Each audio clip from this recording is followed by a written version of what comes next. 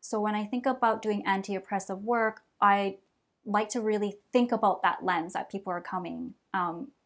with, because I don't want to assume that everyone shows up and, when you hear these, you hear a lot of stuff in social media or these, like in the wellness industry about just like claiming your power, let's say for a woman, or we can do anything that we want, and the world is your oyster. And,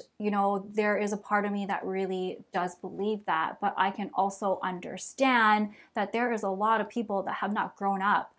with that sense of that like agency, of that opportunities are afforded to them in the same way as, let's say, someone who might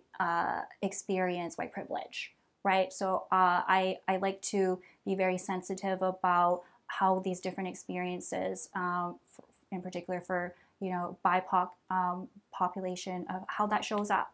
for them, and not just to kind of assume, or if they don't have that thought, that doesn't mean there's something wrong with them. And it just takes time to kind of, we've learned things, but part of the process in therapy is actually how do we unlearn so many things that we have been programmed to think or believe about ourselves that have kept us in kind of like these kind of small boxes, right? So part of the work I do is to, first of all, instill maybe some sense of self-compassion for why we've had to think and feel that way. Really, it's a way of survival for a lot of folks, right? But at some point, if that is no longer serving us in the way it used to, then how do we find ways to then unlearn or hope, or have more hope or heal from these experiences that can be very traumatic? Because I explore kind of like microaggressions, for example, as it's like a death by 1,000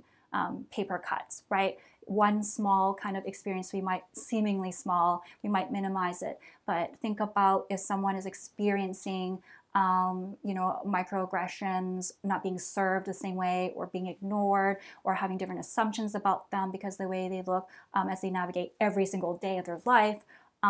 So when I think about anti-oppressive work or being culturally sensitive, these are the kind of things that I look at and try to have compassion for, understanding when I'm providing support to the BIPOC community.